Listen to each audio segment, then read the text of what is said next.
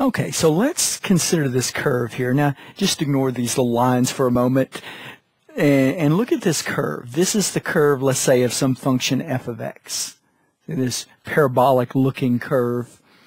And I just picked a value of, I just picked x, and this just represents any value in the domain of f of x down here. Consider a point right here. We've got x comma f of x. That would be the ordered pair. So if I put in this value, x could be 2 or whatever, and then to get the y value, you would say f of 2 or whatever. But this is a point here on the curve, x, f of x. Now let's suppose that we go over some distance, we'll call it h1, and I calculate the function value up there for that. Well, it would be f of x plus h1. And of course the x value is x plus h1, so I get a point here and a point here.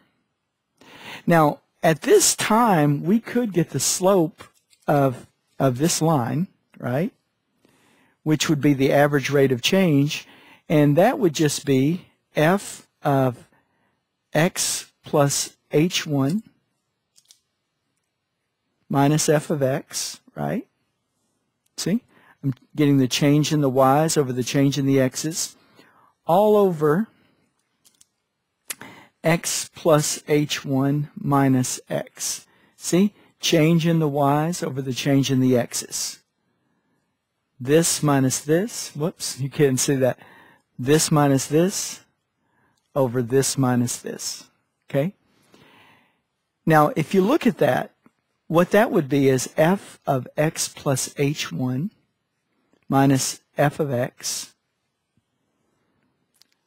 And the bottom just simplifies to just be h1. Yeah, like that. See? Because the x's cancel out and we just got h1. But this is the average rate of change.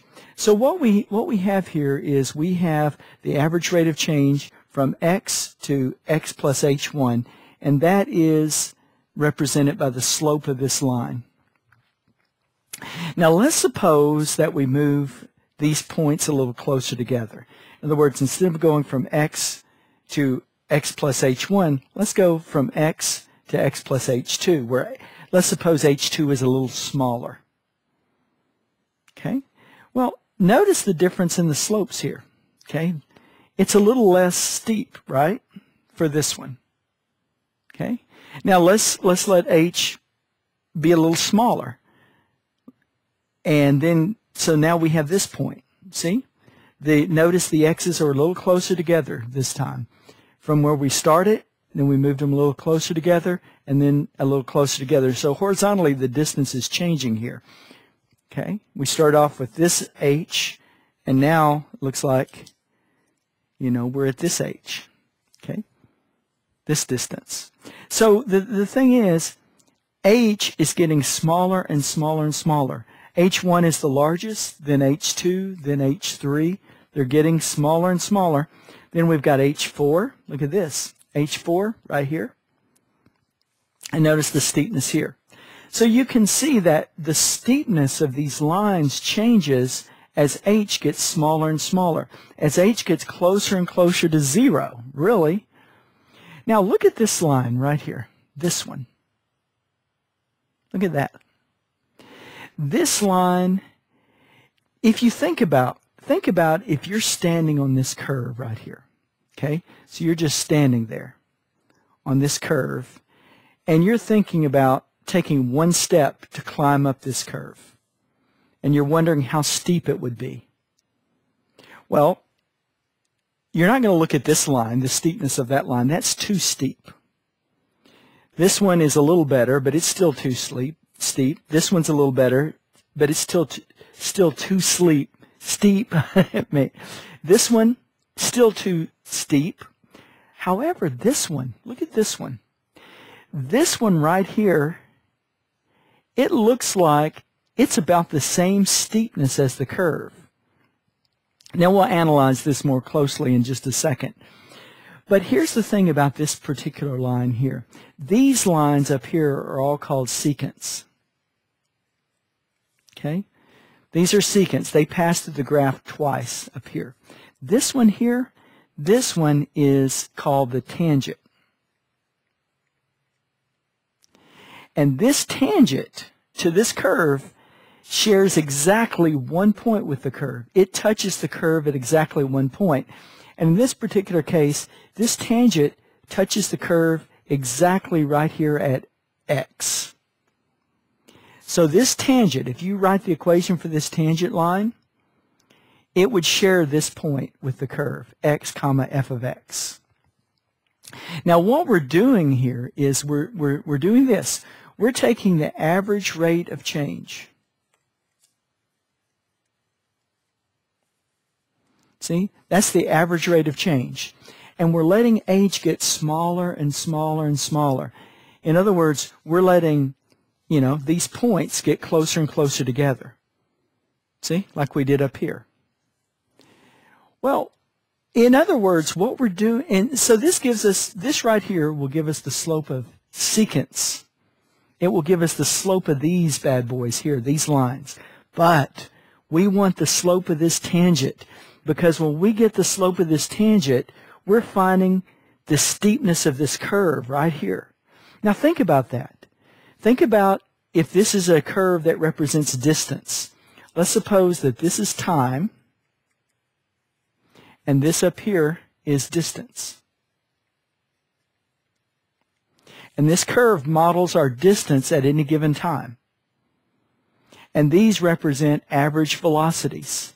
Well, what would these slopes represent average velocity. Well, what would the slope of this tangent represent? Not average velocity. It would represent instantaneous velocity at this particular point. Instantaneous velocity. The slope of this tangent would represent instantaneous velocity. So what we want to do is we want to take the limit of this. We want to take the limit as h goes to 0.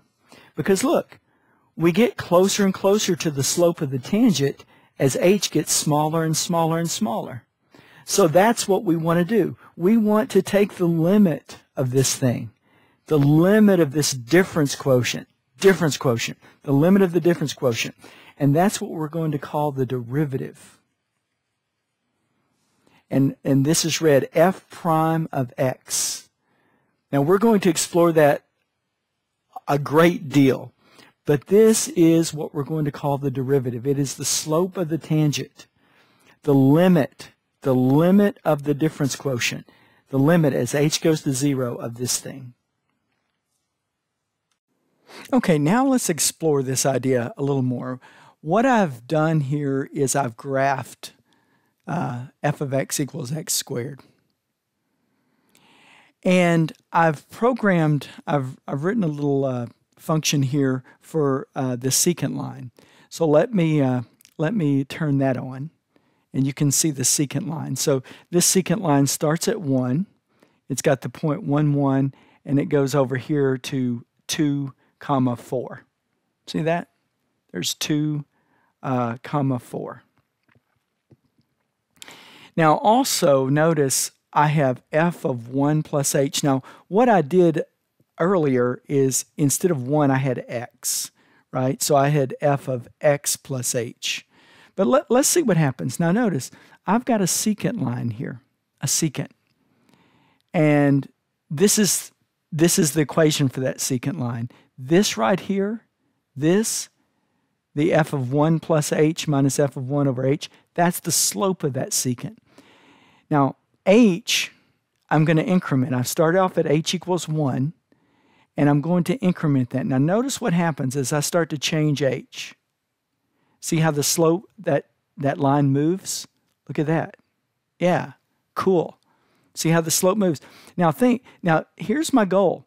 I want to find the steepness of the curve right here at 1. I want to know what is the slope of the tangent at x equals 1. In other words, I want to know the instantaneous change here at x equals 1. Now, if we're talking about distance and velocity, I'm trying to find, and I'm looking at a distance curve here, I'm trying to find the instantaneous velocity. How fast am I going right here when t equals 1? So let's just move this slider. Notice I'm decreasing h, And notice how this line is moving. I'm getting closer and closer to what the tangent line should be. Okay, now look at that. Notice the steepness of this curve and the steepness of the graph look pretty much the same. Let me zoom in a little bit. Okay, I'm going to zoom in. Let me just keep zooming in here. Look at me zooming there, okay? Now, as I zoom in, you notice I don't see much difference in the two curves, in the red x squared and the blue line. See, they look the same, right? Do you see how they look the same? Okay, now and remember, we're looking right here. We want to know the steepness of the curve right here. Now, I'm going to turn off the blue line. I want to point out something. Remember, let me turn it back on. If I were to ask you, and let me turn off the function. Here's that blue line. This is the tangent line. If I were to ask you, what is the slope of that tangent line? Well, you know how to do that. It's rise over run. So you're here at 1, you go over 1 and up 2.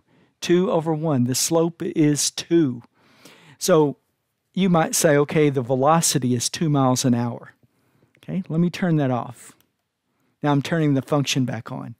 Now here's the function. This is x squared. Look what we've done.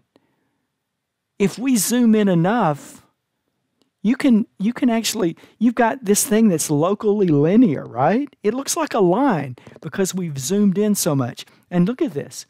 You've got 1, go over 1 and up 2. 2 over 1, rise over run.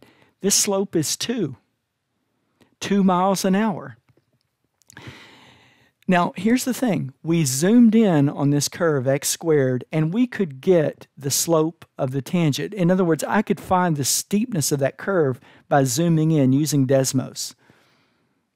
But we can't always do that. We need to have a more rigorous way to calculate the instantaneous change.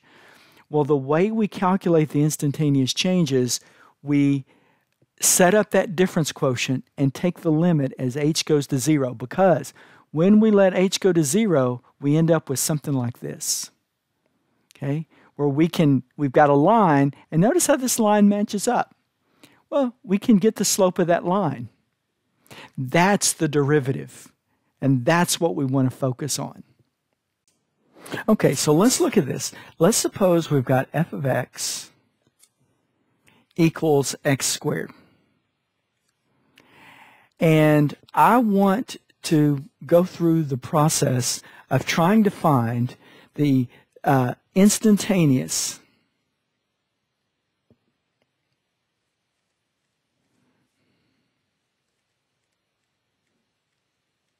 rate of change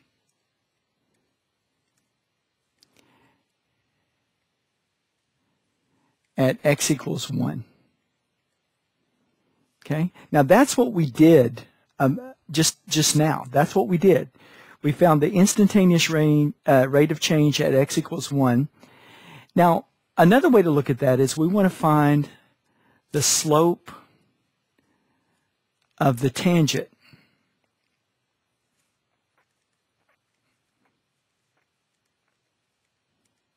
at x equals 1. Okay. Another way to say that is we want to find the derivative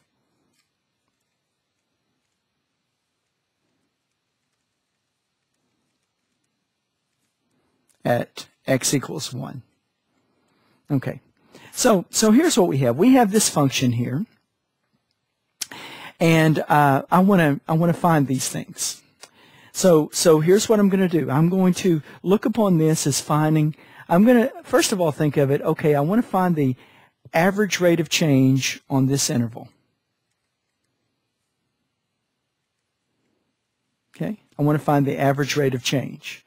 Okay, so let's just look at what that might look like here. Okay, so we've got, x, we've got, whoops, there we go. So you can see it, x plus h. And up here we've got x plus h, comma, f of x plus h. And down here we've got x f of x. So what I want to do, I want to find the slope of that line that cuts up through the, whoops, actually the way I drew that, let me draw it a little better. Okay.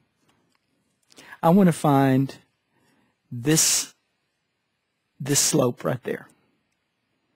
So this is x f of x, and this is x plus h f of x plus h. Okay, there we go. And yeah, that's that point. Okay, okay, there we go. So I want to find the slope of that line right there. Well, here I go. I'm going to go through here and I'm going to say, okay, f of x plus h minus f of x, okay, there we go, all over h. Okay, that's f of x plus h minus f of x, okay, all over x plus h minus x, and we're just left with h on the bottom. So let me go ahead and calculate this. So here I go. I go x plus h squared minus x squared. See? F of x plus h, well, that's just x plus h squared because that's our function, right? And then f of x is just x squared, and I put that all that over h. Now, let me go ahead and do the algebra. So now I multiply this out, and I get x squared plus 2xh plus h squared minus x squared all over h. See? And then let's see. Oh, look at this. This cancels. So I'm left with 2xh plus h squared over h. And something that jumps out right away is I can factor an h out of the top.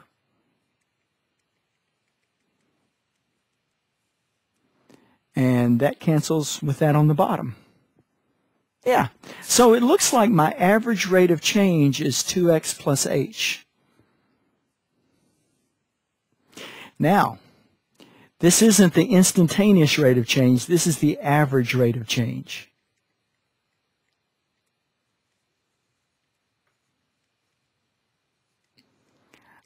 I want the instantaneous. So remember what we do. We turn down the h. We let h go to 0. Let h go to 0. So what we have then is we talk about the limit. The limit as h goes to 0 of 2x plus h. And of course, to evaluate this, you just plug in. This is a simple limit for us. And you just get 2x. Now, what this is right here, this is a machine that will spit out slopes. You give me a value for x, and I can tell you what the slope of the tangent is there. So look, we have a couple of machines here. We have the original function machine. That's what a function is, right? And it takes things that you put in there and it squares it. So if you put in a 3, it spits out a 9. If you put in a 1, it spits out a 1. Okay, but what we have now, and so this right here, this machine is f of x. This machine is f of x. Now what we've just done is we've found the derivative, and the derivative is also a machine. But the machine that the derivative, what the derivative machine gives us is slopes of tangents. And in this case, we found that the formula for the slopes of tangents is going to be 2x. So if you put in a 3 in here, it spits out a 6. And this is f prime of x. F prime of x. That's what this machine does. So I have a machine here. Now, if I want the slope of the tangent at x equals 1, it would be this. It would be f prime of 1. F prime of 1. Well, that's 2 times 1 be 2. Yeah, that's the slope right there. That's the slope of the tangent line at x equals 1 for that function f of x equals x squared. Okay, so we've got, we've got this f of x equals x squared.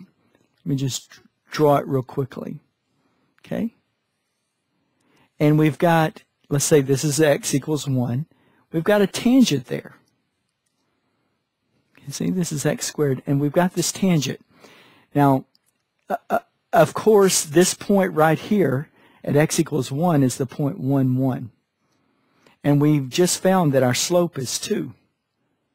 So if we could even go further and say, well, I want to get the equation for that tangent. Well, remember the point slope form, the point slope form of a line.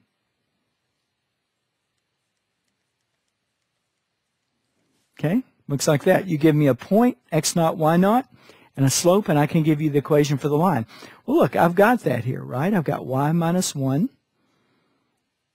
equals the slope 2 x minus 1.